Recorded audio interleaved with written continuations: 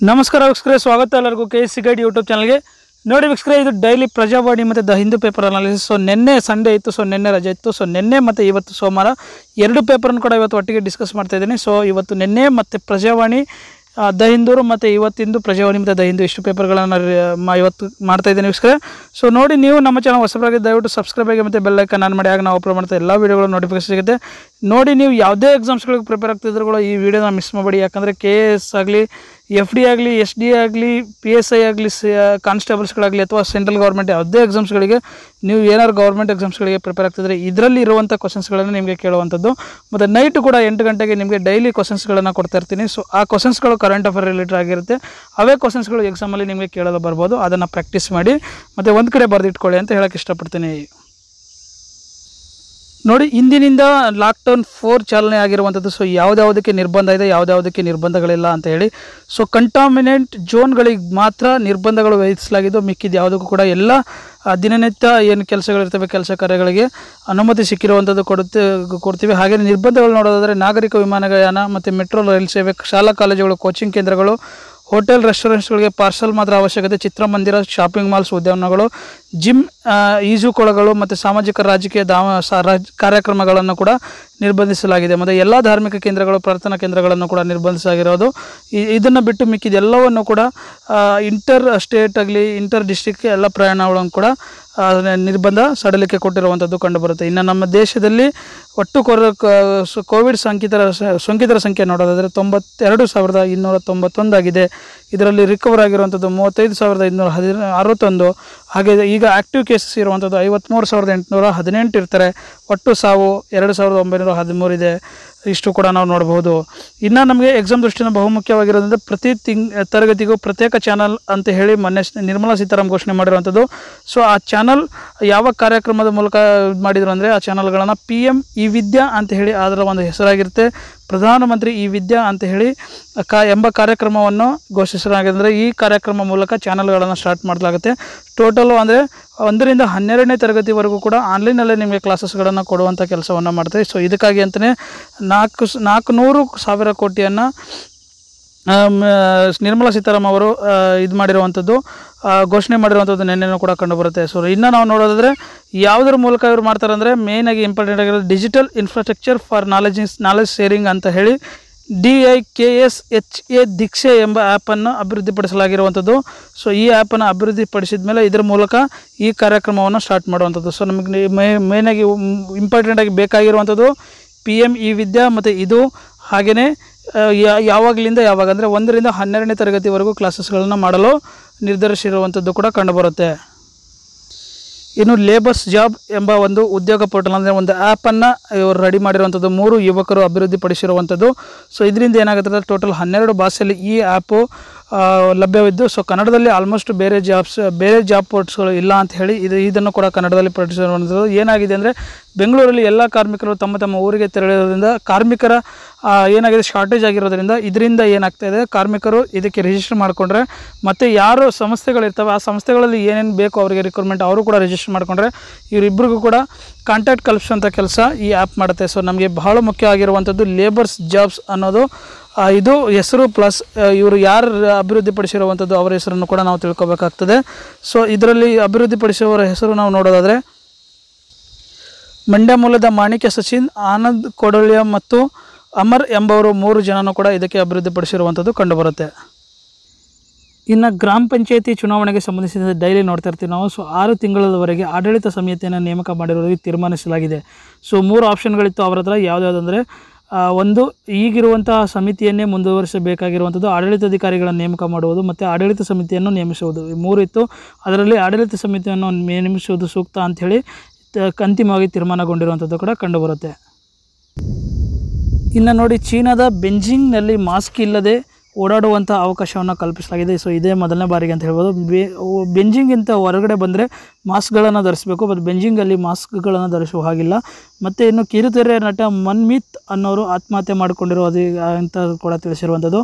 So ಈಗ ಅವರ ಏನು ಕೆಲಸ ಇಲ್ಲದೆ ಲಾಕ್ಡೌನ್ ಸಮಯದಲ್ಲಿ ಭಾಳಷ್ಟು ಸಾಲಗಳನ್ನಾಗಿ ಈ ಒಂದು ಸಾಲದ ಹೊರೆಯಾಗಿ ತಗೊಂಡುಕೊಂಡು ಮನ್ಮಿತ್ ಗ್ರೇವಾಲ್ ಅನ್ನೋರು ಆತ್ಮಹತ್ಯೆ ಮಾಡಿಕೊಂಡಿರುವುದಾಗಿ ತಿಳಿಸಲಾಗಿದೆ. ಇನ್ನು ಇಸ್ರೇಲ್ನಲ್ಲಿ ಮೈತ್ರಿ ಸರ್ಕಾರ ಮಾಡಿಕೊಂಡು ಪ್ರಧಾನಿಯಾಗಲಿದ್ದಾರೆ. ಸೊ ನೆತನ್ಯಾಹು ಅಂತ, ಬೆಂಜಮಿನ್ ನೆತನ್ಯಾಹು ಅಂತ ಹೇಳಿ ಇಸ್ರೇಲ್ನ ಪ್ರಧಾನಿಯಾಗಿರ್ತಾರೆ. ಸೊ ಇವರು ಕೂಡ ಅಧಿಕಾರ ಸ್ವೀಕಾರ ಮಾಡ್ತಾ ಇದ್ದಾರೆ. ಸೊ ಒಂದು ಪ್ರತಿಪಾದನೆಯನ್ನು ಮಾಡೋದ್ರ ಮೂಲಕ ಸಾರ್ವಭೌಮತ್ವ ಪ್ರತಿಜ್ಞೆ ಅಂತ ಹೇಳಿ ಇರಿಸಿಕೊಂಡು ಪ್ರಮಾಣ ವಚನ ಸ್ವೀಕಾರ ಮಾಡ್ತಾ ಇದ್ದಾರೆ. ಏನಂದರೆ ಇವರು 18 ತಿಂಗಳ ಕಾಲ ಪ್ರಧಾನಿಯಾಗಲಿದ್ದಾರೆ. ನಂತರದಲ್ಲಿ ಬೆನ್ನಿ ಗಂಟ್ಜ್ ಅನ್ನೋರು ನವೆಂಬರ್ 21, 2021ರಲ್ಲಿ ಇವರು ಕೂಡ ಮತ್ತೆ ಪ್ರಧಾನಿ ಆಗ್ತಾರೆ. ಅಂದರೆ ಇದು ಮೈತ್ರಿ ಆಗಿರೋದ್ರಿಂದ ಸೊ ನಮಗೆ ಮುಖ್ಯವಾಗಿರುವಂಥದ್ದು ಯಾರ್ಯಾರು ಈಗಿದ್ದಾರೆ ಅಂತ ಹೇಳಿ. ಸೊ ಈಗ ಕರೆಂಟ್ ಇರುವಂಥದ್ದು ಪ್ರಧಾನಿಯಾಗಿ ಬೆಂಜಿನ್ ನೆತನ್ಯಾಹು ಅವರು ಪ್ರಧಾನಿಯಾಗಿರ್ತಾರೆ. ಹಾಗೆಯೇ ಪರ್ಯಾಯ ಪ್ರಧಾನಿಯಾಗಿ ಗೆಂಟ್ಸ್ ಅವರು ಪರ್ಯಾಯ ಪ್ರಧಾನಿಯಾಗಿ ಇರುವಂಥದ್ದು. ಸೊ ಎಲ್ಲಿವರೆಗೂ 2021 ನವೆಂಬರ್ 21ರವರೆಗೂ. ನಂತರದಲ್ಲಿ ಗೆಂಟ್ಸ್ ಅವರು ಪ್ರಧಾನಿ ಆಗ್ತಾರೆ. ಇವರು ನೆತನ್ಯಾಹು ಅವರು ಪರ್ಯಾಯ ಪ್ರಧಾನಿಯಾಗಿ ಸ್ಥಾನವನ್ನು ಗಿಟ್ಟಿಸ್ಕೊತಾರೆ. ಹಾಗೆಯೇ ಗೆಂಟ್ಸ್ ಅವರು ಯಾವ ಒಂದು ಪಕ್ಷಕ್ಕೆ ಸೇರಿರ್ತಾರೆ ಅಂತ ನಾವು ನೋಡೋದಾದರೆ ಬ್ಲೂ ಆ್ಯಂಡ್ ವೈಟ್ ಪಕ್ಷಕ್ಕೆ ಸೇರಿರ್ತಾರೆ. ಹಾಗೆಯೇ ಇವರು ಪ್ರಧಾನಿಯಾಗಿರುವಂಥ ನೆತನ್ಯಾಹು ಯಾವ ಪಕ್ಷದಲ್ಲಿ ಲಿಡಕ್ ಪಕ್ಷಕ್ಕೆ ಸೇರಿರ್ತಾರೆ. ಸೊ ನಮಗೆ ಇವೆರಡು ಪಕ್ಷಗಳು ಸೇರಿ ಮೈತ್ರಿ ಮಾಡ್ಕೊಂಡಿರುವಂಥದ್ದು ಕೂಡ ಕಂಡುಬರುತ್ತೆ. ಗಾಲ್ಫ್ ಅನ್ನೋ ಒಂದು ಟೂರ್ನಿಯಾದಲ್ಲಿ ಪಾಕ್ಗೆ ಜಯ ಸಿಕ್ಕಿರುವಂಥದ್ದು ಕೂಡ ಕಂಡುಬರುತ್ತೆ. ಸೊ ಎಲ್ಲಿ ನಡೆದಿದೆ ಅಂತ ಹೇಳಿದ್ರೆ ಇದು ದಕ್ಷಿಣ ಕೊರಿಯಾದ ALGPA ಚಾಂಪಿಯನ್ಶಿಪ್ ಅಂತ ಇದರ ಒಂದು ಹೆಸರಾಗಿರುತ್ತೆ. ಸೊ ಇದನ್ನು ಪಾಕ್ ಅವರು ಗಿಟ್ಟಿಸಿಕೊಂಡಿರುವಂಥದ್ದು ಕೂಡ ಕಂಡುಬರುತ್ತೆ.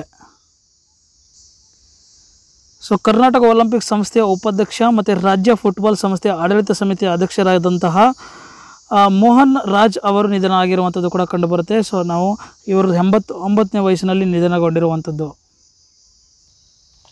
ಸೊ ದ್ವೇಷದ ಭಾಷಣ ಪ್ರಸಾರ ಮಾಡಿದ್ದಕ್ಕೆ ಪೀಸ್ ಟಿವಿಗೆ 2.75 ಕೋಟಿ ದಂಡ ಹಾಕಿರುವಂಥದ್ದು. ಅಂದರೆ 3 ಲಕ್ಷ ಪೌಂಡ್ಸ್ ಮಲೇಷ್ಯಾದಲ್ಲಿ ದಂಡ ಹಾಕಿರುವಂಥದ್ದು ಕೂಡ ಕಂಡುಬರುತ್ತೆ. ಸೊ ಇವರು ಯಾರ ನೇತೃತ್ವದ ಟಿ ವಿ ಆಗಿರುತ್ತೆ ಅಂದರೆ ನಾವು ನೋಡೋದಾದರೆ ಇಸ್ಲಾಂ ಬೋಧಕ ಆದಂತಹ ಜಾಕೀರ್ ನಾಯಕ್ ಅನ್ನೋರ ಈ ಒಂದು ಒಡೆತನದ ಟಿ ವಿ ಆಗಿರುತ್ತೆ. ಸೊ ಇವರಿಗೂ ಕೂಡ ಇಷ್ಟು ದಂಡ ಹಾಕಲಾಗಿರುತ್ತೆ. ಇನ್ನು government consider RTE Kota behind the class 8 for the SC/ST students. ಅಂದರೆ ಏನಂದರೆ ನೋಡಿ, ಸೊ RTE ಅಂತ ಒಂದು ಕೋಟಾ ಬರುತ್ತೆ, ರೈಟ್ ಟು ಎಜುಕೇಷನ್ ಅಂತ ಹೇಳಿ. ಸೊ ಇದೇನಾಗುತ್ತೆ ಅಂದರೆ ಪ್ರೈವೇಟ್ ಸ್ಕೂಲಲ್ಲಿ ತಮ್ಮ ಮಕ್ಕಳನ್ನು ಓದ್ತಾ ಇದ್ರು ಯಾವುದಾದ್ರು ಬಡವರ ಮಕ್ಕಳುಗಳನ್ನು ಅವರಿಗೆ ಗೌರ್ಮೆಂಟೇ ಫೀಸನ್ನು ಕಲ್ಪಿಸುವಂಥದ್ದು ಇದೊಂದು ಕೋಟ್ ಆಗಿರುತ್ತೆ. ಸೊ ಇದನ್ನು 8th ರಿಂದ 10ನೇ ತರಗತಿವರೆಗೂ ಇದನ್ನು ಎಕ್ಸ್ಟೆಂಡ್ ಮಾಡುವುದಾಗಿ ಡಿಸ್ಕಸ್ ನಡೆದಿದೆ. ಸೊ ಇದಕ್ಕೆ ಕೂಡ ಅನುಮತಿ ಸಿಕ್ಕಿರುವಂಥದ್ದು. ಸೊ ಇದೇನೆಂದರೆ ಇದರಲ್ಲಿ 25% ಈಗ ಟೋಟಲ್ ಕಮ್ಯುನಿಟಿ ಏನಿದೆ ಅದರಲ್ಲಿ 25% ಸ್ಟೂಡೆಂಟ್ಸ್ಗಳನ್ನು ಸರ್ಕಾರ ತಮ್ಮ ಅನುದಾನವನ್ನು ಕೊಟ್ಟು ಪ್ರೈವೇಟ್ ಸ್ಕೂಲಲ್ಲಿ ಕೂಡ ಓದ್ತಿದ್ರು ಅದರ ಫೀಸನ್ನು ಸರ್ಕಾರ ಕಟ್ಕೊಳ್ಳುತ್ತೆ. Operation to trap the tigers in the Bandipur to begin studio. So ಏನಾಗಿತ್ತು ಅಂದರೆ 2 ಟೈಗರ್ಸ್ಗಳು ನಗರಗಳಲ್ಲಿ ಓಡಾಡ್ತಿದ್ದು ಕಂಡುಬಂದು ಇದಕ್ಕೆ ಟ್ರ್ಯಾಪ್ ಮಾಡೋದಂಗೆ ಅಂದರೆ ಬಲೆಗೆ ಬೀಸಿ ಅವರನ್ನು ಕಾಡಿಗೆ ಬಿಡುವಂಥ ಕೆಲಸ ಮಾಡಲಾಗಿತ್ತು. ಬಟ್ ನಮಗೆ ಎಕ್ಸಾಮ್ ದೃಷ್ಟಿಯ ಬಹುಮುಖ್ಯವಾಗಿರುವಂಥದ್ದು ಏನಪ್ಪ ಅಂದರೆ ಬಂಡೀಪುರ, ನಾಗರಹೊಳೆ, ವಯನಾಡ್ ಮತ್ತು ಮಧುಮಲ ಇಷ್ಟು ಏನು ಏರಿಯಾ ಇದ್ದಾವೆ ಇಷ್ಟರಲ್ಲಿ ಡೆನ್ಸಿಟಿ ಆಫ್ ದ ಟೈಗರ್ ಅಂತ ಹೇಳ್ತೀವಿ. ಸೊ ಹೈಯೆಸ್ಟ್ ಟೈಗರ್ ಡೆನ್ಸಿಟಿ ಅಂತ ಹೇಳ್ತೀವಿ. ವರ್ಲ್ಡಲ್ಲಿ ಹೈಯೆಸ್ಟ್ ಟೈಗರ್ ಡೆನ್ಸಿಟಿ ಹೊಂದಿರುವಂಥ ಏರಿಯಾಗಳು ಅಂತ ಹೇಳ್ತೀವಿ. ಸೊ ಆ್ಯಸ್ ಪರ್ ಇದನ್ನು ಯಾರು ಹೇಳೋದಂದರೆ national tiger conservation authority NTCA ಹೇಳುವಂಥದ್ದು. ಸೊ ನಮಗೆ ಇವೆರಡು ಮಾಹಿತಿಗಳು ನಮಗೆ ಎಕ್ಸಾಮ್ ದೃಷ್ಟಿಯಿಂದ ಮುಖ್ಯವಾಗಿರುತ್ತೆ. ಇನ್ನು US ಪ್ರೆಸಿಡೆಂಟ್ ಡೊನಾಲ್ಡ್ ಟ್ರಂಪಿಂದ ಶ್ರವ್ಯ ಅನ್ನೋರು ಒಂದು ಗ್ರೀಟಿಂಗ್ ಕಾರ್ಡ್ ಕಳಿಸಿದ್ರು ಡೊನಾಲ್ಡ್ ಟ್ರಂಪ್ ಅವರಿಗೆ ಹೆಲ್ತ್ ಕೇರ್ಗೆ ಸಂಬಂಧಿಸಿದಂತೆ. ಸೊ ಆ ಗ್ರೀಟಿಂಗ್ ಕಾರ್ಡ್ಗೆ ಸಂಬಂಧಿಸಿದಂತೆ ಅವರು ಅಭಿನಂದನೆಗಳನ್ನು ಈ ಶ್ರೇಯ ಅನ್ನೋ ಒಂದು 10th ಸ್ಟ್ಯಾಂಡರ್ಡ್ ಹುಡುಗಿ 10 ವರ್ಷದ ಹುಡುಗಿ ಹಾಗೆ ಅಭಿನಂದನೆಯನ್ನು ಸಲ್ಲಿಸಿರುವಂಥದ್ದು ಕೂಡ ಕಂಡುಬರುತ್ತೆ. ಪೇಪರಲ್ಲಿ ಕೂಡ ನೋಡ್ಬೋದು ನೀವು. ಇನ್ನು government hike barrels limitation for state by 5%. ಅಂದರೆ ಸ್ಟೇಟ್ಗಳು ಇಷ್ಟೇ ಸಾಲ ಮಾಡಬೇಕಂತ ಒಂದು ರೂಲ್ಸ್ ಇರುತ್ತೆ. ಸೊ 3% ಇದಿಷ್ಟು ದಿನ ಅಂದರೆ ಈಗ ಕೋವಿಡ್ ಸಮಯ ಇರೋದ್ರಿಂದ ಇದನ್ನು 5%ಗೆ ಇನ್ಕ್ರೀಸ್ ಮಾಡಿರುವಂಥದ್ದು ಕೂಡ ಕಂಡುಬರುತ್ತೆ. ಕರ್ನಾಟಕದ ಇದರಿಂದ 4 ಲಕ್ಷ ಕೋಟಿಗಿಂತಲೂ ಹೆಚ್ಚು ಲಾಭ ಪಡೆಯಲಿದೆ ಅಂತಲೂ ಕೂಡ ಹೇಳುತ್ತೆ. ಸೊ ಲಾಭ ಮೀನ್ಸ್ ಸಾಲ ತೆಗೆಯಬಹುದು ಈಗಿರುವಂತಹ ಕೋವಿಡ್ ಸಮಯದಲ್ಲಿ. ಇದು 1 ವರ್ಷದವರೆಗೆ ಲಿಮಿಟೇಷನ್ ಇರುತ್ತೆ ಅಂತಲೂ ಕೂಡ ಹೇಳಿರುವಂಥದ್ದು ಕೂಡ ಕಂಡುಬರುತ್ತೆ. ಸೊ ಹಾಗೆಯೇ UPಯಲ್ಲಿ ಅಂದರೆ ಉತ್ತರ ಪ್ರದೇಶದಲ್ಲಿ ಏನಾಗಿತ್ತು ಅಂದರೆ 8 ರಿಂದ 12 ತಾಸುಗೆ ಕೆಲಸದವರನ್ನು ಜಾಸ್ತಿ ಮಾಡಿತ್ತು. ಕೆಲಸದ ಕಾಲಾವಕಾಶನ ಜಾಸ್ತಿ ಬಂದರೆ 8 ಗಂಟೆ ಕಾಲ ನಾವು ಸರ್ಕಾರಿ ಕೆಲಸವನ್ನು ಮಾಡುವಂಥದ್ದು ಅದನ್ನು ಈಗ ಪ್ರೊಡಕ್ಷನ್ ಯೂನಿಟ್ಸ್ಗಳಲ್ಲಿ 12 ತಾಸು ಮಾಡಲಾಗಿತ್ತು. ಸೊ ಅದನ್ನು ಒಂದು ಕೆಲಸದ ಇವರು ಅಲಹಾಬಾದ್ ಕೋರ್ಟಲ್ಲಿ ಕೂಡ ಪೆಟಿಷನ್ ಹಾಕಿದ್ರು. ಸೊ ಈ ಪೆಟಿಷನ್ ಪ್ರಕಾರ ಈಗ UP ಅದನ್ನು ವಿಡ್ರಾನ್ ಮಾಡ್ಕೊಳ್ತಿದೆ. ಸೊ ಆ ಆರ್ಡ್ರನ್ನು ಅದನ್ನು ಮತ್ತೆ 8 ತಾಸಿಗೆ ತೊಗೊಳ್ತಾ ಇದೆ. ಸೊ ಕೋರ್ಟಲ್ಲಿ ಏನಾಯಿತು ಡಿಸಿಷನ್ ಅನ್ನೋದನ್ನು ನಮಗೆ ಬಹಳ ಮುಖ್ಯವಾಗುತ್ತೆ. ಅಲಹಾಬಾದ್ ಕೋರ್ಟಲ್ಲಿ ನಡೆದಿರುವಂಥದ್ದು. ಸೊ ಇದನ್ನು UP ಗೌರ್ಮೆಂಟು ವಿಡ್ರಾನ್ ತೊಗೊಳ್ತಾ ಇದೆ ಅಂತಲೂ ಕೂಡ ನಾವು ಹೇಳಬೇಕಾಗ್ತದೆ. So GA invest to 6,598.38 crores for the 1.34 stakes. So 1.34 ತಮ್ಮ ಶೇರ್ಗೆ ಸೊ 6598.38 ಕೋಟಿ ಇದಕ್ಕೆ ಇನ್ವೆಸ್ಟ್ ಮಾಡಿದೆ. JGA ಅಂದರೆ ಜನರಲ್ ಅಟ್ಲಾಂಟಿಕ್ ಅಂತ ಹೇಳ್ತೀವಿ. ಸೊ ಇದೊಂದು ಸೊ ಜಿಯೋ ಪ್ಲಾಟ್ಫಾರ್ಮಲ್ಲಿ ಇನ್ವೆಸ್ಟ್ ಮಾಡ್ತಿರೋದು ಕೂಡ ಕಂಡುಬರುತ್ತೆ. ಚೈನೀಸ್ ಅಂಬಾಸಿಡರ್ ಫೌಂಡ್ ಡೆತ್ ಇನ್ Israel. So ಇಸ್ರೇಲ್ನಲ್ಲಿ Chinese ambassador death ಆಗಿರುವಂಥದ್ದು ಕಂಡುಬರುತ್ತೆ. ಸೊ ಇವರ ಹೆಸರು ಏನಾಗಿರುತ್ತೆ, ದು ವಿ ಅನ್ನೋದು ಇವರ ಹೆಸರಾಗಿರುತ್ತೆ. ಸೊ ಇವರ ಹೆಸರು ಪ್ಲಸ್ ಯಾರು ಅಂಬಾಸಿಡರ್ ಎಲ್ಲಿ ಸತ್ತಿರುವಂಥದ್ದು ಕೂಡ ಇಂಪಾರ್ಟೆಂಟ್ ಆಗುತ್ತೆ. ಇದು ಕೂಡ ಎಕ್ಸಾಮಲ್ಲಿ ಬಹಳ ಮುಖ್ಯವಾಗ್ತದೆ.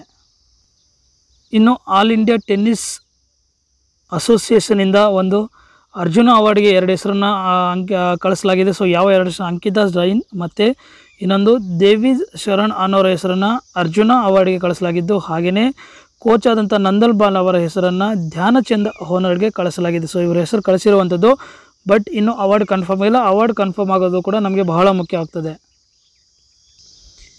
ಇನ್ನು ಚೆಸ್ಗೆ ಸಂಬಂಧಿಸಿದಂತೆ ಒಂದು ಸ್ಪೋರ್ಟ್ಸ್ ನಡೆದಿತ್ತು ಆನ್ಲೈನಲ್ಲಿ. ಸೊ ಏನಪ್ಪ ಸ್ಪೋರ್ಟ್ಸ್ ಅಂತ ನಾವು ನೋಡೋದಾದರೆ, super finale of inaugural ಸುಖೂನ್ resort indianchess.com ಅಂತೇಳಿ ಇದೊಂದು ಟೂರ್ನಿ ಆಗುತ್ತೆ. ಸೊ ಇದರಲ್ಲಿ ಏನಾಗಿತ್ತು ಅಂದರೆ, ಇದರಲ್ಲಿ 2 ಸಲ ಚಾಂಪಿಯನ್ಶಿಪ್ ಆದಂತಹ ಮುರಳಿ ಕಾರ್ತಿಕೇಯನ್ ಅನ್ನೋರು ಈ ಒಂದು ಚೆಸ್ಸಲ್ಲಿ 4 ಮತ್ತು 3 ಪಾಯಿಂಟ್ಸ್ಗೆ ನಿಲ್ಲಿಸಿ ಚಾಂಪಿಯನ್ ಆಗಲಿಕ್ಕೆ ಇವರು ಒಂದು ಹೆಲ್ಪ್ ಆಯಿತು ಈ ಟೀಮ್ ಜೊತೆ. ಹಾಗಾಗಿ ಇವರು 3 ಜನ ಟೀಮ್ ಇದ್ದರು ಅನ್ನೋದನ್ನು ಕೂಡ ನಮಗೆ ಕಂಡುಬರುತ್ತೆ.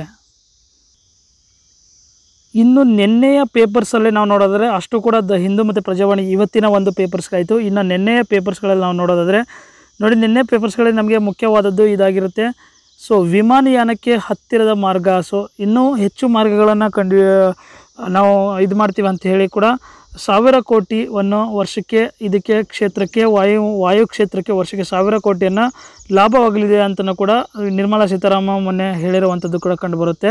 ಸೊ ಇದರಿಂದ ಏನಾಗುತ್ತೆ ಅಂದರೆ, ಒಟ್ಟು ಈಗ ಇರುವಂಥದ್ದು 60% ಅಷ್ಟು ಮಾತ್ರ ನಾಗರಿಕ ವಿಮಾನಯಾನಕ್ಕೆ ಲಭ್ಯವಾಗಿರುವಂಥದ್ದು. ಸೊ ಏನು ವಾಯು ಮಾರ್ಗಗಳೇನಿದ್ದಾವೆ ಅದು 60% ಅಷ್ಟೇ ನಾಗರಿಕ ವಿಮಾನಕ್ಕೆ ಲಭ್ಯವಿರುವಂಥದ್ದು. ಸೊ ಇದನ್ನು 100%ಗೆ ಕರೆದುಕೊಂಡು ಹೋಗೋದ್ರಿಂದ ನಮಗೆ ವರ್ಷಕ್ಕೆ 1000 ಕೋಟಿ ಲಾಭವಾಗುವುದು ಅಂತಲೂ ಕೂಡ ಹೇಳಿಕೊಂಡಿರುವಂಥದ್ದು. ನಮಗೆ ಮುಖ್ಯವಾಗಿ ಎಕ್ಸಾಮ್ಗೆ ಬೇಕಾಗಿರುವಂಥದ್ದು 60% ವಾಯುಮಾನ ಅಂದರೆ ವಾಯು ಪ್ರದೇಶಗಳು ಏನಿದ್ದಾವೆ ನಾಗರಿಕ ವಿಮಾನಯಾನಕ್ಕೆ ಲಭ್ಯ ಇರುವಂಥದ್ದು, ಇನ್ನೂ 40% ಲಭ್ಯವಿಲ್ಲ ಅಂತಲೂ ಕೂಡ ಹೇಳಿರುವಂಥದ್ದು. ಸೊ ಇದನ್ನು 60%ಗೆ ಇನ್ಕ್ರೀಸ್ ಮಾಡಿರುವಂಥದ್ದು. ಸೊ ನಮಗೆ ಈ 40% ಇನ್ಕ್ರೀಸ್ ಮಾಡಿ 100%ಗೆ ಮಾಡುವಂಥದ್ದು ಕೂಡ ಕಂಡುಬರುತ್ತೆ. ಇದು 60% ಅನ್ನೋದು ಬಹು ಮುಖ್ಯವಾಗ್ತದೆ ನಮಗೆ. ಸೊ ಒಂದು ರೋಗಕ್ಕೆ ಸಂಬಂಧಿಸಿದಂತೆ ಇನ್ನೊಂದು ಮಾಹಿತಿ ಇರುವಂಥದ್ದು ಕೂಡ ಕಂಡುಬರುತ್ತೆ. 20 ನಿಮಿಷಕ್ಕೊಮ್ಮೆ ವಿರಾಮ ನೀಡಬೇಕಾಗುತ್ತೆ ಅಂತೆ ಕಣ್ಣುಗಳಿಗೆ. ಅಂದರೆ 20 ನಿಮಿಷಕ್ಕೊಮ್ಮೆ ಅಟ್ಲೀಸ್ಟ್ 20 ಸೆಕೆಂಡ್ ಏನಿದೆ ಇದು ಬೇರೆ ವಸ್ತುಗಳನ್ನು ನೋಡಬೇಕಾಗ್ತದೆ. ಏನಂದರೆ ಆಧುನಿಕ ಉಪಕರಣಗಳು, ಮೊಬೈಲ್ ಟಿವಿಸ್ಗಳು ಈಗ ಹೆಚ್ಚಾಗ್ತಾಯಿದ್ದು. ಇದರಿಂದ ಏನಾಗ್ತಾಯಿದೆ ಅಂದರೆ ಕಣ್ಣಿನ ಸಮಸ್ಯೆಗಳು ಹೆಚ್ಚಾಗ್ತಾಯಿದ್ದು. ಸೊ ಇದರಿಂದ ಬಂದಂಥ ಸಮಸ್ಯೆಗಳನ್ನು ಏನಂತ ಹೆಸರಿಡಲಾಗುತ್ತೆ ಅಂದರೆ ಕಂಪ್ಯೂಟರ್ ವಿಷನ್ ಸಿಂಡ್ರೋಮ್ ಅಂತ ಹೇಳಿ ಹೆಸರಿಡಲಾಗುತ್ತೆ. ಸೊ ನಮಗೆ ಈ ವಿಷನ್ ಸಿಂಡ್ರೋಮ್ ಅನ್ನೋದು ಕೂಡ ಇದರ ಹೆಸರು ಮುಖ್ಯವಾಗ್ತದೆ. ಸೊ ಇದರಿಂದ ಏನಾಗ್ತದೆ ಅಂದರೆ, ಭಾಳಷ್ಟು ಜನ ಕಣ್ಣು ಮಿಟುಕಿಸೋದ್ರಿಂದ ಕಣ್ಣಿನ ರೆಪ್ಪೆ ಒಣಗುತ್ತದೆ. ಇದರಿಂದ ಈ ಸಿಂಡ್ರೋಮ್ ಕಂಡು ಬರುತ್ತೆ ಅಂತಲೂ ಕೂಡ ಹೇಳಿರುವಂಥದ್ದು. ಸೊ 20 ನಿಮಿಷಕ್ಕೊಮ್ಮೆ ಬೇರೆ ಒಂದು ವಸ್ತುಗಳನ್ನು ನೋಡಬೇಕು, ಇದರಿಂದ ನಾವು ದೂರ ಇರಬಹುದು ಅಂತ ಹೇಳಿ ನಾರಾಯಣ್ ನೇತ್ರಾಲಯದ ಅಧ್ಯಕ್ಷ ಭುಜಂಗ್ ಶೆಟ್ಟಿ ಅವರು ತಿಳಿಸಿರುವಂಥದ್ದು ಕೂಡ ಕಂಡುಬರುತ್ತೆ. ಇನ್ನು ಕರ್ನಾಟಕ ಸರ್ಕಾರದಿಂದ ಹೆಲ್ತ್ ವಾಚ್ ಆ್ಯಪನ್ನು ಬಿಡುಗಡೆ ಮಾಡಿರುವಂಥದ್ದು, ಅಂದರೆ ರೆಕಾರ್ಡ್ ಮಾಡ್ತಿರುವಂಥದ್ದು ಹೆಲ್ತ್ ವಾಚ್ ಆ್ಯಪ್ ಅಂತ ಹೇಳ್ತೀವಿ. ಸೊ ಈ ಆ್ಯಪಿನಲ್ಲಿ ಏನಾಗುತ್ತೆ ಅಂದರೆ, ಮನೆಗೆ ತೆರಳಿ ಅವರ ಎಲ್ಲ ಸಮಿಷನನ್ನು, ಅವರ ಆರೋಗ್ಯದ ಡೀಟೇಲ್ಸ್ಗಳನ್ನು ಕಲೆಕ್ಟ್ ಮಾಡಿ ಎಲ್ಲ ಆರೋಗ್ಯದ ಡೀಟೇಲ್ಸ್ಗಳನ್ನು ಹೆಲ್ತ್ ವಾಚ್ ಆ್ಯಪ್ನಲ್ಲಿ ಅಪ್ಲೋಡ್ ಮಾಡುವುದಾಗಿ ಮುಖ್ಯಮಂತ್ರಿ ಅವರು ಹೇಳಿರುವಂಥದ್ದು ಕಂಡುಬರುತ್ತೆ. ಸೊ ಹೆಲ್ತ್ ವಾಚ್ ಆ್ಯಪ್ ಅನ್ನೋದು ನಮಗೆ ಬಹು ಮುಖ್ಯವಾಗ್ತದೆ ಇದರ ಹೆಸರು.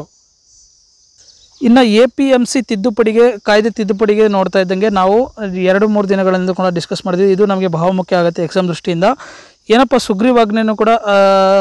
ಸುಗ್ರೀವಾಜ್ಞೆ ರಾಜ್ಯಪಾಲರು ಕೂಡ ಅಂಕಿತ ಹಾಕಿದ್ದಾರೆ. ಇದಕ್ಕೆ ಏನಪ್ಪ ಅಂದರೆ, ಕರ್ನಾಟಕ ಕೃಷಿ ಉತ್ಪನ್ನ ಮಾರುಕಟ್ಟೆ ವ್ಯವಹಾರಗಳ ನಿಯಂತ್ರಣ ಮತ್ತು ಅಭಿವೃದ್ಧಿ ಕಾಯ್ದೆ ತಿದ್ದುಪಡಿ ಅಂತ ಹೇಳ್ತೀವಿ. ಸೊ ಇದಕ್ಕೆ ರಾಜ್ಯಪಾಲರ ಅಂಕಿತ ಹಾಕಿದ್ದಾರೆ ಮತ್ತು ಇದು ರಾಜ್ಯಪತ್ರದಲ್ಲೂ ಕೂಡ ಪ್ರಕಟ ಆಗಿರೋದು. ಇದರಿಂದ ಏನೇನು ಉಪಯುಕ್ತವಾಗ್ತದೆ ಅಂದರೆ, ರಾಜ್ಯದಲ್ಲಿ ಖಾಸಗಿ ವ್ಯಕ್ತಿ ಅಥವಾ ಖಾಸಗಿ ಕಂಪ್ನಿಗಳು ಏನಿರ್ತವೆ ಅವರು ಅವರದೇ ಆದಂಥ ಕೃಷಿ ಮಾರುಕಟ್ಟೆಯನ್ನು ಸ್ಥಾಪನೆ ಮಾಡ್ಕೋಬೋದು. ಸೊ ಅವರ ಇಷ್ಟು ದಿನ ಇರಲಿಲ್ಲ, ಅಂದರೆ ಖಾಸಗಿ ವ್ಯಕ್ತಿಗಳ ಸ್ಥಾಪನೆ ಮಾಡುವಂಥದ್ದು ಗೌರ್ಮೆಂಟ್ದೇ ಇತ್ತು. ಸೊ ಅವರು ಸ್ಥಾಪನೆ ಮಾಡ್ಕೋಬೋದು. ಮತ್ತು ರೈತರಿಗೆ ಏನಾಗ್ತದೆ ಅಂದರೆ, ಅವರಿಗೆ ಎಲ್ಲಿ ಇಷ್ಟ ಆಗ್ತದೆ ಸರ್ಕಾರಿ ಮಾರುಕಟ್ಟೆಗಳಲ್ಲಿ ಅಥವಾ ಖಾಸಗಿ ಮಾರುಕಟ್ಟೆಗಳಲ್ಲಿ ಅವ್ರಿಗೆ ಇಷ್ಟ ಬಂದ ಕಡೆ ಅವರು ತಮ್ಮ ಬೆಳೆಗಳನ್ನು ಮಾರಾಟ ಮಾಡಬಹುದು ಅಂತ ಹೇಳಿ ಈ ಒಂದು ಕಾಯ್ದೆ ತಿದ್ದುಪಡಿ ಅವರಿಗೆ ಅವಕಾಶವನ್ನು ಕಲ್ಪಿಸುತ್ತದೆ. ಹಾಗೆಯೇ ತಿದ್ದುಪಡಿ ಮೂಲಕ ಮಾರುಕಟ್ಟೆ ಪ್ರಾರಂಗಗಳಲ್ಲಿ ಅಥವಾ ಉಪ ಮಾರುಕಟ್ಟೆಗಳಲ್ಲಿ ಅಧಿಸೂಚಿಸಿದ ಕೃಷಿ ಉತ್ಪನ್ನಗಳ ಮಾರಾಟವನ್ನು ಮಾರುಕಟ್ಟೆ ಸಮಿತಿ ನಿಯಂತ್ರಿಸಲು ಅವಕಾಶ ಇದೆ. ಸೊ ಯಾರೇ ಸ್ಥಾಪನೆ ಮಾಡಿದರೂ ಕೂಡ ಮಾರುಕಟ್ಟೆ ಸಮಿತಿ ನಿಯಂತ್ರಿಸಲು ಅವಕಾಶ ಕಲ್ಪಿಸಲಾಗಿದೆ. ಇಷ್ಟು ಕೂಡ ಬಹುಮುಖ್ಯವಾದಂಥ ನಿಮಗೆ ಎಕ್ಸಾಮ್ ದೃಷ್ಟಿಯಿಂದ ಇದರ ಮೇಲೆ ಕ್ವಶನ್ಸ್ಗಳು 90% ಕೇಳಲಾಗುತ್ತೆ. ಸೊ ಇದನ್ನು ಒಂದು ಕಡೆ ಬರೆದಿಟ್ಕೊಳ್ಳಿ, ನಾನು ಹೇಳ್ತಾ ಇದ್ದೀನಿ. ಸೊ ಏನೇನು ಬರೆದಿಟ್ಕೋಬೇಕಂತ ಹೇಳ್ಬಿಡ್ತೀನಿ ನೋಡಿ. ನಿಮಗೆ ಈ ರೈತರಿಗೆ ಏನು ಅವಕಾಶ ಕಲ್ಪಿಸಲಾಗುತ್ತೆ ಮತ್ತು ಖಾಸಗಿ ಮತ್ತು ಕಂಪ್ನಿಗಳಿಗೆ ಏನೇನು ಅವಕಾಶ ಕಲ್ಪಿಸಲಾಗುತ್ತೆ, ಸೊ ಇದನ್ನು ನಿಯಂತ್ರಿಸಲು ನಿಯಂತ್ರಣ ಮಂಡಳಿಗೆ ಅವಕಾಶ ಇದೆಯಾ ಇಲ್ವಾ, ಇದು ಜೊತೆಗೆ ಇದರ ಒಂದು ಕಂಪ್ಲೀಟ್ ಟೈಟಲ್ ಏನಿತ್ತು, ಕರ್ನಾಟಕ ಕೃಷಿ ಉತ್ಪನ್ನ ಮಾರುಕಟ್ಟೆ ವ್ಯವಹಾರ ನಿಯಂತ್ರಣ ಮತ್ತು ಅಭಿವೃದ್ಧಿ ಕಾಯ್ದೆ ತಿದ್ದುಪಡಿ ಅಂತ ಹೇಳ್ತೀವಿ. ಸೊ ಇದು ಕೂಡ ನಮಗೆ ಭಾಳ ಮುಖ್ಯವಾದ, ಇಷ್ಟು ಕೂಡ ಬರೆದಿಟ್ಕೋಬೇಕಾಗ್ತದೆ ನಿಮಗೆ ಎಕ್ಸಾಮ್ ದೃಷ್ಟಿಯಿಂದ. ಇನ್ನು OTTಯಲ್ಲೇ ಬಿಡುಗಡೆ ಆಗಲಿವೆ 7 ಚಿತ್ರಗಳು. ಸೊ 7 ಚಿತ್ರಗಳಿದೆ. ಸಿನಿಮಾ ಥಿಯೇಟರ್ಗಳಲ್ಲಿ ಬಿಡುಗಡೆ ಆಗಲ್ಲ. OTT ಅಂದರೆ ಅಮೆಜಾನ್ ಪ್ರೈಮ್ನಲ್ಲಿ ಈ ಚಿತ್ರಗಳು ಬಿಡುಗಡೆ ಮಾಡಲಾಗ್ತಾ ಇದ್ದು. ಸೊ ಯಾವ ಚಿತ್ರಗಳು ಅನ್ನೋದು ನಮಗೆ ಬಹಳ ಮುಖ್ಯವಾಗ್ತದೆ. ಕನ್ನಡದಲ್ಲಿ ಬಂದಾಗ ಲಾ ಮತ್ತು ಫ್ರೆಂಚ್ ಬಿರಿಯಾನಿ ಇವೆರಡು ಚಿತ್ರಗಳು ಬಿಡುಗಡೆ ಆಗ್ತಾಯಿದ್ದು ಕನ್ನಡದಲ್ಲಿ. ಹಾಗೆಯೇ ಬೇರೆ ಭಾಷೆಗಳಲ್ಲೂ ಕೂಡ ಒಟ್ಟು 7 ಚಿತ್ರಗಳು ಬಿಡುಗಡೆ ಆಗ್ತಾ ಇರೋದು. ಸೊ ಚಿತ್ರದ ಹೆಸರುಗಳು ಕೂಡ ನಮಗೆ ಬಹು ಮುಖ್ಯವಾಗ್ತದೆ ಎಕ್ಸಾಮ್ ದೃಷ್ಟಿಯಿಂದ. ಸೊ ಈ ರೀತಿಯಲ್ಲಿ ಕ್ವಶನ್ಸ್ಗಳನ್ನು ಕೇಳಿರ್ತೀವಿ. ಸೊ ಯಾವ ಚಿತ್ರಗಳು ಅಂತೇಳಿ ಹೊಂದಿಸಿ ಬರೆಯಲಿ ಆ ರೀತಿಯಲ್ಲಿ ಕೂಡ ಕೇಳುವಂಥ ಕ್ವಶನ್ಸ್ಗಳು ಇರ್ತವೆ. ಸೊ ಹೊಂದಿಸಿ ಬರೆಯಲಿ ಈ ರೀತಿಯಲ್ಲಿ ನಿಮಗೆ ಕೇಳಲಾಗುತ್ತೆ. ಸೊ ಯಾವ್ಯಾವ ಚಿತ್ರಗಳು ಅಂತ ಹೇಳಿ ನಾವು ನೋಡೋದಾದರೆ, ಇನ್ನು ನಾವು ನೋಡೋದಾದರೆ ಯಾವ್ಯಾವ ಚಿತ್ರಗಳು ಅಂತ ನೋಡಿದಾಗ ಮಲಯಾಳಂನಲ್ಲಿರುವಂಥದ್ದು ಸೂಪಿಯಂ ಸುಜಾತಂ ಅನ್ನೋದು ಒಂದು ಚಿತ್ರ. ಹಾಗೆಯೇ ವಿದ್ಯಾಬಾಲ ನಟನೆ ಮಾಡಿದಂಥ ಶಕುಂತಲಾ ದೇವಿ ಅನ್ನೋದು ಹಿಂದಿ ಚಿತ್ರ ಆಗಿರುತ್ತೆ. ಹಾಗೆಯೇ ಪೆಂಗ್ವಿನ್ ಅನ್ನೋದು ಒಂದು ಚಿತ್ರ ಆಗುತ್ತೆ, ತೆಲುಗು ಮತ್ತು ತಮಿಳಲ್ಲಿ ಇರುವಂಥದ್ದು ಕೂಡ ಕಂಡುಬರುತ್ತೆ. ಇಷ್ಟು ಚಿತ್ರಗಳು ಕೂಡ ಬಿಡುಗಡೆ ಆಗ್ತಾ ಇರುವಂಥದ್ದು, ಇದನ್ನು ನಾವು ಬರ್ಕೋಬೇಕಾಗ್ತದೆ. ಸೊ ಕೆನಡಾದ ವಿಜ್ಞಾನಿಗಳು ಯಾವ ಟ್ಯಾಬ್ಲೆಟ್ಸ್ ಇದೆ, ಟ್ಯಾಬ್ಲೆಟ್ಸ್ ಇದು ಬಹಳ ಮುಖ್ಯವಾಗ್ತದೆ, ಕೋವಿಡ್ಗೆ ಪರಿಣಾಮಕಾರಿಯಾಗಿದೆ ಅಂತಲೂ ಕೂಡ ಹೇಳಿರೋದು. ಸೊ ಆ ಟ್ಯಾಬ್ಲೆಟ್ ಹೆಸರು ಹೀಗಿರುತ್ತೆ, ಇಂಟರ್ಫೆರಾನ್ ಅಂತ ಹೇಳಿ ಇದರ ಹೆಸರಾಗಿರುತ್ತೆ. ಸೊ ಇದು ಏನಾಗುತ್ತೆ ಅಂದರೆ ರೋಗ ನಿರೋಧಕ ಶಕ್ತಿಯನ್ನು ಜಾಸ್ತಿ ಮಾಡಿ ಮತ್ತು COVID-19 ಇರುವಂತಹ ವ್ಯಕ್ತಿಗಳಿಗೆ ಇದು ಬಹಳ ಪರಿಣಾಮಕಾರಿಯಾಗಿದೆ ಅಂತಲೂ ಕೂಡ ಪರೀಕ್ಷೆಗಳ ಮುಖಾಂತರ ಅಂದರೆ ತಮ್ಮ ಲ್ಯಾಬೊರೇಟರಿ ಮುಖಾಂತರ ಇದನ್ನು ಕನ್ಫರ್ಮ್ ಮಾಡಿರುವಂಥದ್ದು ಕೂಡ ಕಂಡುಬರುತ್ತೆ. ಸೊ ಯಾರು ಕನ್ಫರ್ಮ್ ಮಾಡಿರುವಂಥದ್ದು ಕೂಡ ಕಂಡುಬರುತ್ತೆ ಹೇಳ್ಕೋಬೇಕಾಗ್ತದೆ ನಾವು. ಕೆನಡಾದ ಟೊರಂಟೋ ವಿಶ್ವವಿದ್ಯಾಲಯದ ವಿಜ್ಞಾನಿಗಳು ಇದನ್ನು ಹೇಳಿಕೊಂಡಿರುವಂಥದ್ದು ಕೂಡ ಕಂಡುಬರುತ್ತೆ. ಹಾಗೆಯೇ ಇಂಟರ್ಫೆರಾನ್ ಅಂತ ಇದರ ಟ್ಯಾಬ್ಲೆಟ್ ಹೆಸರಾಗುತ್ತೆ ಇಂಗ್ಲೀಷಲ್ಲಿ. ಹಾಗೆಯೇ IFNA2B ಅಂತ ಹೇಳಿ ಇದರ ಒಂದು ಹೆಸರನ್ನು ಕೂಡ ಆಗುತ್ತೆ. ಸೊ ಇದನ್ನು ಹೇಳ್ಬೋದು. ಸೊ ಇದು ಜ್ವರದ ಒಂದು ಮಾತ್ರೆ ಆಗುತ್ತೆ, ಇದು COVID-19ಗೆ ಪರಿಣಾಮಕಾರಿಯಾಗಿದೆ ಅಂತಲೂ ಕೂಡ ಹೇಳಿಕೊಂಡಿರುವಂಥದ್ದು. ಬರಹಗಾರ್ತಿ ಅಕ್ಷತಾ ಕೃಷ್ಣಮೂರ್ತಿ ಅವರಿಗೆ ಒಂದು ಪ್ರಶಸ್ತಿ ಲಭಿಸಿದ್ದಂಥದ್ದು ಕೂಡ ಕಂಡುಬರುತ್ತೆ. ಸೊ ಕಡೆಂಗೊಡ್ಲು ಕಾವ್ಯ ಪ್ರಶಸ್ತಿ ಕೂಡ ದೊರಕಿರುವಂಥದ್ದು. ಸೊ ಈ ಪ್ರಶಸ್ತಿ ಯಾರಿಂದ ಕೊಡಲಾಗುತ್ತೆ ಅಂತ ನೋಡೋದಾದ್ರೆ, ರಾಷ್ಟ್ರಕವಿ ಗೋವಿಂದ ಪೈ ಸಂಶೋಧನಾ ಕೇಂದ್ರವಾದಂತಹ Manipal academy of the year education ಈ ಒಂದು ಪ್ರಶಸ್ತಿಯನ್ನು ನೀಡುವಂಥದ್ದು. ಪ್ರಶಸ್ತಿಯ ನಗದು 10,000 ಆಗಿದ್ದು ಜೊತೆಗೆ ಫಲಕವನ್ನು ಒಳಗೊಂಡಿರುತ್ತೆ. ಸೊ ನಮಗೆ ಬಹಳ ಮುಖ್ಯವಾಗುವಂಥದ್ದು ಯಾವ ಪ್ರಶಸ್ತಿ ದೊರಕಿದ್ದು, ಯಾರಿಗೆ ದೊರಕಿರುವಂಥದ್ದು ಮತ್ತು ಎಷ್ಟು ಪ್ರಶಸ್ತಿ ಇತ್ತು, ಯಾರಿಂದ ಕೊಡಲಾಗುತ್ತೆ, ಇಷ್ಟು ಕೂಡ ಇಂಪಾರ್ಟೆಂಟ್ ಆಗುತ್ತೆ. ಯಾವುದಕ್ಕೆ ಸಿಕ್ಕಿದೆ ಅಂದರೆ, ನಾನು ದೀಪ ಹಚ್ಚಬೇಕೆಂದಿದೆ ಅಂತ ಹೇಳಿ ಒಂದು ಕವನಕ್ಕೆ ಈ ಪ್ರಶಸ್ತಿ ದೊರಕಿರುವಂಥದ್ದು ಕೂಡ ಕಂಡುಬರುತ್ತೆ. ಹಾಗೆಯೇ IISC ಅಂತ ಹೇಳ್ತೀವಿ. So Indian institute of science Bengaluru. So ಇದು ಒಂದು ಮಾಸ್ಕನ್ನು ಮಾಡ್ತಿರುವಂಥದ್ದು PPEಸ್ಗಳಿಗೆ. ಅಂದರೆ ಮಾಸ್ಕ್ ಏನಾಗುತ್ತೆ 0.3 ಮೈಕ್ರೋಮೀಟರ್ ಸೈಜ್ ಇರುವಂಥ ಮಾಸ್ಕು 95% ಎಫಿಷಿಯನ್ಸಿ ಇದೆ ಅಂತ ಹೇಳಿ ಕೂಡ ಟೆಸ್ಟ್ ಮಾಡಿರುವಂಥದ್ದು. ಸೊ 3 ಲೇಯರ್ ಇರುವಂಥ ಈ ಮಾಸ್ಕಲ್ಲಿ ಏನಾಗುತ್ತೆ ಅಂದರೆ ಆ್ಯಂಟಿ ವೈರಲ್ ಮತ್ತು ಆ್ಯಂಟಿ ಬ್ಯಾಕ್ಟೀರಿಯಲ್ ಏಜೆಂಟ್ಗಳನ್ನು ಇರ್ತಾವಂತೆ. ಸೊ ಇದರಿಂದ ಏನಾಗುತ್ತೆ ಅಂದರೆ ಬ್ಯಾಕ್ಟೀರಿಯಲ್ ಅಥವಾ ಏಜೆಂಟ್ಗಳು ಅದರ ಮೇಲೆ ಬಿದ್ದಾಗ ಅದು ಸಾಯಿಸುವಂಥ ಕೆಲಸವನ್ನು ಮಾಡುತ್ತಂತೆ. ಸೊ ಇದರ ಮಿಡಲ್ ಲೇಯರಲ್ಲಿ ಏನಾಗುತ್ತೆ, ಆ್ಯಂಟಿ ವೈರಲ್ ಮತ್ತು ಆ್ಯಂಟಿ ಬ್ಯಾಕ್ಟೀರಿಯಲ್ 2 ಏಜೆಂಟ್ಗಳನ್ನು ಇವರು ಫಿಕ್ಸ್ ಮಾಡಿರ್ತಾರೆ. ಸೊ 3 ಲೇಯರ್ಸ್ಗಳನ್ನು ಮಾರ್ಪಾಡು ಮಾಡಲಾಗುತ್ತೆ. ಸೊ ಇದು Indian institute of science Bengaluru invent ಮಾಡಿರುವಂಥದ್ದು. ಮತ್ತು ಇನ್ನೊಂದು ಟೀಮ್ ಕೂಡ ಅದೇ ಸಂಸ್ಥೆ ಇನ್ನೊಂದು ಟೀಮ್ ಕೂಡ ಇದನ್ನು ರೀಸೈಕ್ಲಿಂಗ್ ಮಾಡೋದು ಹೇಗೆ ಅಂತಲೂ ಕೂಡ ರಿಸರ್ಚಿಂಗ್ ನಡೀತಾ ಇದೆ ಅಂತಲೂ ಕೂಡ ಹೇಳ್ಕೊಂಡಿರುವಂಥದ್ದು. ಇನ್ನು ನೋವಾಕ್ ಜೋಕೋವಿಕ್ ಟೆನ್ನಿಸ್ ಪ್ಲೇಯರ್ ಇವರು. ಸೊ ಇವರು ಏನಾಗಿದ್ದಾರೆ, ವರ್ಲ್ಡ್ ನಂಬರ್ 1 ಸ್ಪಾಟ್ಗೆ ಇವರು ಆಕ್ಯುಪೈ ಮಾಡ್ಕೊಂಡಿರುವಂಥದ್ದು ಕಂಡುಬರುತ್ತೆ. Greatest grand slam title winner ಇವರು. ಸೊ ಈ ಒಂದು ಇದರಲ್ಲಿ ವಿನ್ನರ್ ಆಗಿರುವಂಥ ಟೆನ್ನಿಸ್ ಪ್ಲೇಯರ್ ಆಗಿರುವಂಥ ಇವರು. ಸೊ ವರ್ಲ್ಡ್ಸ್ ನಂಬರ್ 1 ಸ್ಪಾಟನ್ನು ಇವರು ಆಕ್ಯುಪೈ ಮಾಡ್ಕೊಂಡಿರುವಂಥದ್ದು ಕೂಡ ಕಂಡುಬರುತ್ತೆ. ನೋಡಿ ವೀಕ್ಷಕರೇ, ಇಷ್ಟು ಕೂಡ ನಿಮಗೆ 2 ದಿನದ ಪೇಪರ್ಗಳನ್ನು ನಾನು ಕವರ್ ಮಾಡಿದ್ದೀನಿ. ಸೊ ಯಾವ್ದು ಇಂಪಾರ್ಟೆಂಟ್ ನ್ಯೂಸ್ಗಳಿದ್ದಾವೆ ಎಕ್ಸಾಮ್ ದೃಷ್ಟಿಯಿಂದ ಎಲ್ಲ ನ್ಯೂಸನ್ನು ಕೂಡ ಕವರ್ ಮಾಡಿದ್ದೀನಿ. ಸೊ ಈ ನ್ಯೂಸ್ಗೆ ರಿಲೇಟೆಡ್ ಆಗಿರುವಂಥ ಎಲ್ಲ ಮಾಹಿತಿನ ನೀವು ತಿಳ್ಕೊಂಡಿದ್ದೀರಾ. ಸೊ ಎಲ್ಲವನ್ನು ಕೂಡ ಒಂದು ಕಡೆ ಬರೆದಿಟ್ಕೊಳ್ಳಿ. ಇವೇ ಕ್ವಶನ್ಸ್ಗಳು ನಿಮಗೆ ಎಕ್ಸಾಮಲ್ಲಿ ಕೇಳುವಂಥದ್ದು. ಹಾಗಾಗಿ ನೋಡಿ, ನೀವು ಹೀಗೆ ನಮ್ಮ ಚಾನಲ್ನ ಫಾಲೋ ಮಾಡ್ತಿದ್ರೆ ಯಾವುದೇ ಕ್ವಶನ್ಸ್ಗಳು ಮಿಸ್ ಆಗಲ್ಲ. ಡೆಫಿನೆಟ್ಲಿ ನಿಮಗೆ ಇನ್ನೂ ಎಕ್ಸ್ಟ್ರಾ ಮಾಹಿತಿಗಳನ್ನು ಮುಂದಿನ ದಿನ ಕಲೆಕ್ಟ್ ಮಾಡ್ತಾ ಹೋಗ್ತೀನಿ. ನೀವು ಮಾಡಬೇಕಾಗಿರೋದು ಇಷ್ಟೇ, ನಮಗೆ ಸಪೋರ್ಟ್ ಮಾಡಬೇಕನ್ಸಿದ್ರೆ ನೀವು ನಿಮ್ಮ ಎಲ್ಲ ಫ್ರೆಂಡ್ಸ್ಗಳಿಗೂ ಮತ್ತು ಈ ಫೇಸ್ಬುಕ್, ವಾಟ್ಸಪ್ ಎಲ್ಲ ಕಡೆಯೂ ಕೂಡ ಶೇರ್ ಮಾಡ್ತೀರಾ. ಸೊ ಮಾಡಬೇಕಾಗ್ತದೆ. ಮಾಡಲಿಲ್ಲ ಅಂದರೆ ಏನಾಗುತ್ತದೆ, ಪ್ರಾಬ್ಲಮ್ ಆಗ್ತದೆ. ಸೊ ಪ್ರಾಬ್ಲಮ್ ಆಗಿದ್ರೆ ಮತ್ತೆ ಈ ಏನಿದೆ ಇದನ್ನು ಸ್ಟಾಪ್ ಮಾಡಬೇಕಾಗುತ್ತೆ. ಹಾಗಾಗಿ ನಿಮ್ಮ ಸಪೋರ್ಟ್ ಬಹುಮುಖ್ಯವಾಗ್ತದೆ ನಮಗೆ ಅಂತ ಅವಾಗ ಹೇಳ್ತಾ ಇರ್ತೀನಿ. ಸೊ ಎಲ್ಲ ಕಡೆ ನಾವು ಶೇರ್ ಮಾಡಿ ಅಂತ ಹೇಳ್ತಾ ಇವತ್ತಿಗೆ ಈ ವಿಡಿಯೋ ಮುಗಿಸ್ತಾ ಇದ್ದೀನಿ. ನೀವು ನಮ್ಮ ಚಾನಲ್ ಹೊಸಬರಾಗಿದ್ದರೆ ದಯವಿಟ್ಟು ಸಬ್ಸ್ಕ್ರೈಬ್ ಆಗಿ ಮತ್ತು ಬೆಲ್ ಐಕನ್ ಆನ್ ಮಾಡಿ. ಇವತ್ತಿಗೆ ಇಷ್ಟೇ, ಮತ್ತೆ ಸಿಗೋಣ ಹೊಸ ವಿಡಿಯೋ ಜೊತೆಗೆ. ಅಲ್ಲಿವರೆಗೂ ಬಾಯ್.